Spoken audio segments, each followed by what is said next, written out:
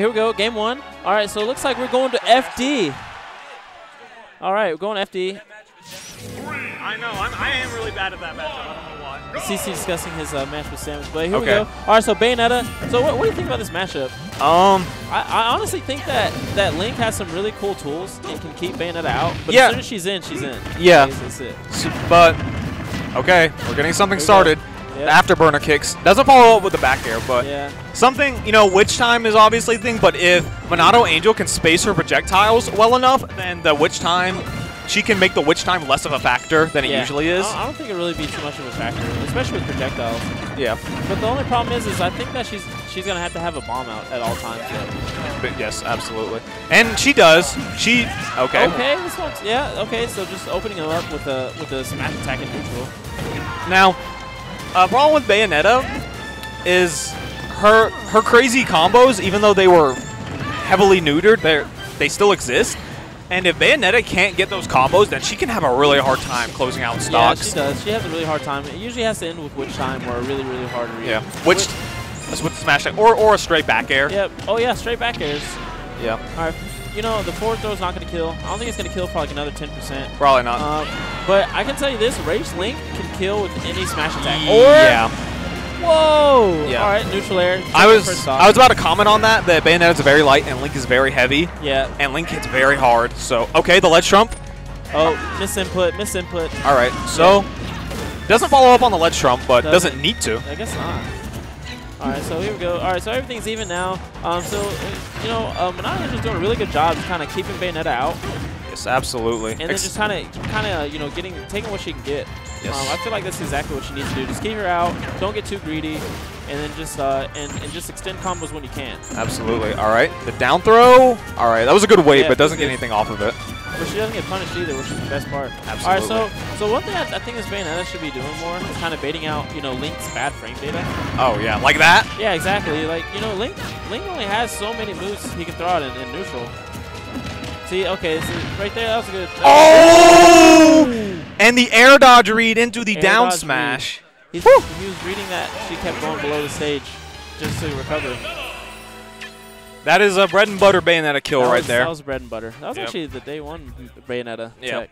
Man. I don't know why people still fall for that. I don't know. It just, you know, I think because nobody's done it in so long, you never expect it. Yeah. I've been hit by it once, and after that I was like, yep, I was like, I'm never getting hit by this ever again. And now every time I'm down throwing, every time I get down throw on the ledge, I'm just mashing jump. I'm just like, I'm not getting hit by this. Heck and then I'm gonna jump on the stage and punish you for thinking I'm dumb.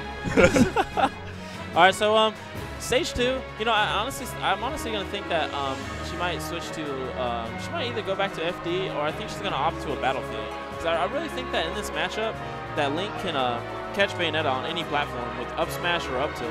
Yep. And I think that's what she really needs to go for. Because I don't think the flat stage was helping her at all. No.